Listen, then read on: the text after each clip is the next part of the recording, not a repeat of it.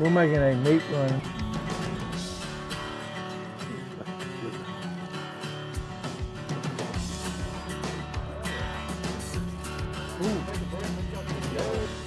Is that pretty? Yeah.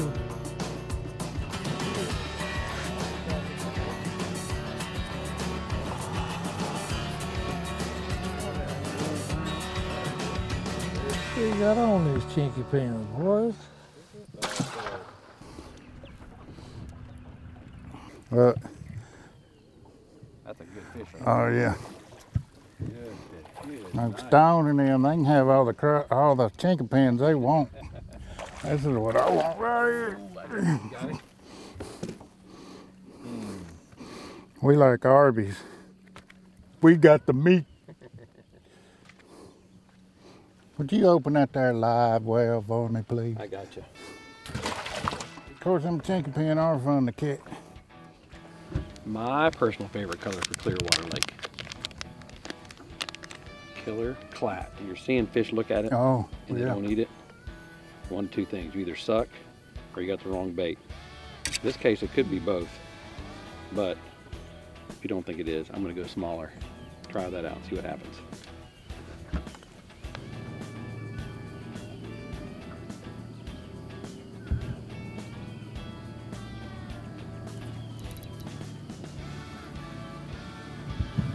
Not the one you just lost, though. What a good one. But it's a crappie. Oh, man. How good that is.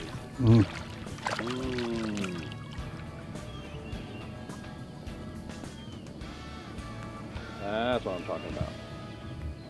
Killer clat in his mouth. Big one coming there too. Got him. He came out away from the hole, didn't he? That's awesome.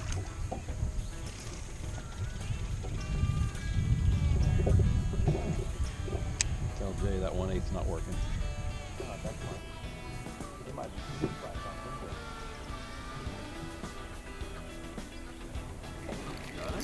something. Oh yeah. Attaboy, John. Yeah, it's a big one too. Good one. We got the meat.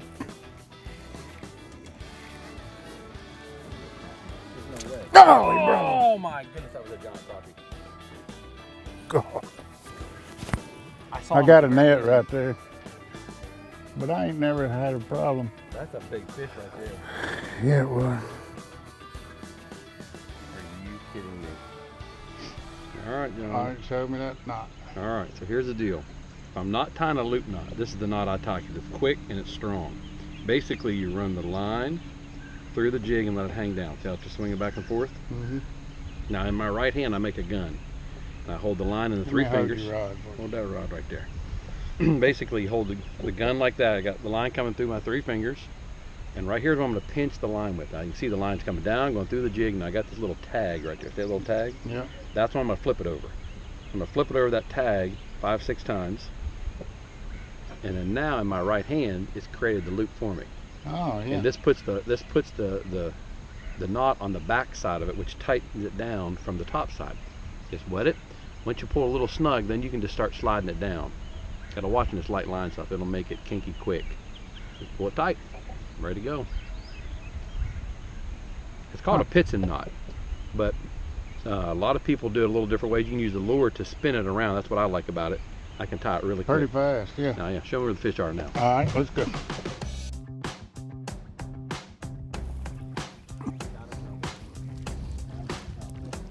Wow. Oh. Good deal.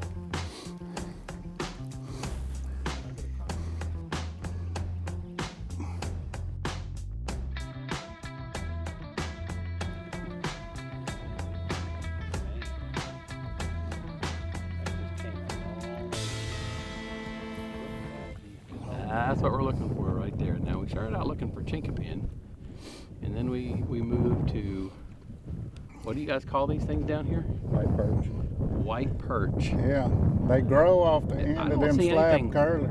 They grow off the end of them. They That's grow off the end of them. Man, You throw a slab curly in there and a fish will grow off the end of it. I see it. It was growing right there. I see the hole is growing. Oh, yep. I got you.